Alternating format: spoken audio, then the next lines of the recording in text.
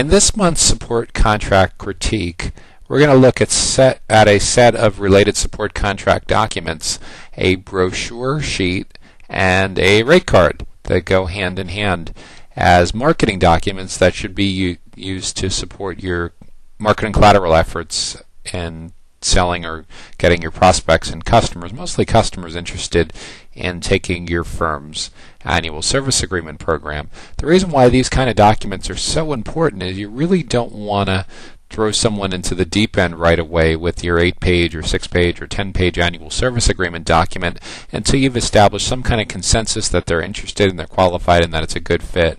And in terms of your sales process and everything, you really shouldn't even be talking about this stuff until they've been through a proving ground project. You can't sell someone on a $12,000 a year commitment until they've spent a few $100s with you and been a satisfied customer with the whole process, and that you've been satisfied that you want to work with them for the duration. So if you're a little fuzzy on how that whole sales process works and how the sequencing works, you definitely need to go back and review the materials that are in the Computer Consulting Kit home study course and pay very close attention to the whole idea of sequencing and what needs to come first before it's an appropriate time to talk about selling a service agreement or support contract to one of your customers. As always, with these critiques, the company name and logo and location and anything else that's personally identifiable for the documents that we're critiquing have been removed to protect the innocent. So what are we going to be covering in this critique? We'll be talking about the support contract brochure sheet, the support contract rate card.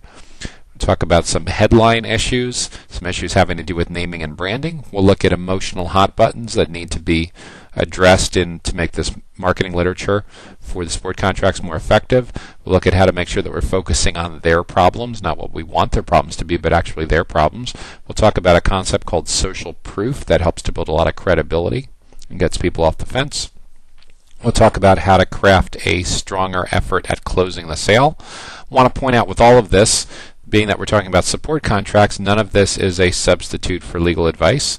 It's strictly advice on the business development side of marketing and selling your service agreements.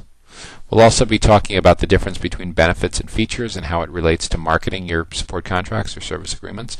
We're going to use those terms interchangeably. They're pretty much synonymous. They mean one and the same. So 3 or 4 different terms that all pretty much mean the same thing. Support contracts, service contracts, support agreements, service agreements. All pretty much one and the same in this context. So there's benefits versus features. We'll talk about the distribution of this literature, when it's appropriate to give it out and when it's not. We'll talk about the difference in rate savings, the delta between rate savings. We'll talk about the size of the quantity commitment in terms of number of hours that are being purchased on a regular basis. We'll talk about how to resolve some confusion with discounting. Talk about phone support, and particularly how to stay out of phone support quicksand so you don't fall into the quicksand with phone support. We'll talk about the VIP package, creating some additional exclusivity so there's higher perceived value. And we'll close it up with how not to give it away. Don't give it all away.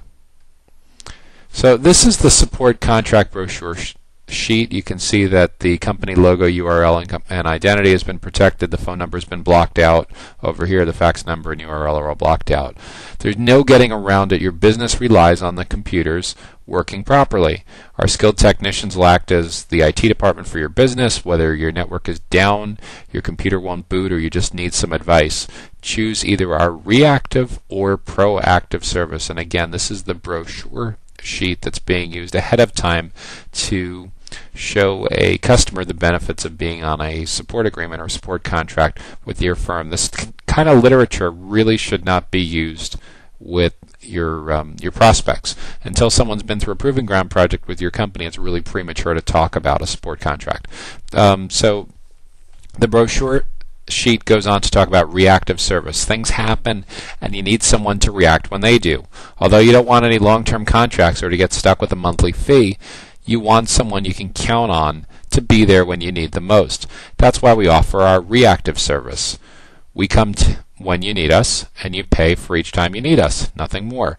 No monthly fees or long-term commitments, just hourly rates that are easy to live with. To get started, call anytime to schedule an appointment. Of course, what we've just read here, this reactive service, is the antithesis, the opposite of support contracts and service agreements. No recurring revenue at all on your part, and you may even want to think twice whether you want to offer that as a Do you want more of the best steady, high-paying computer business clients? Then sign up for free, proven computer business tips now at computerbusinesstips.com. Again, that's computerbusinesstips.com.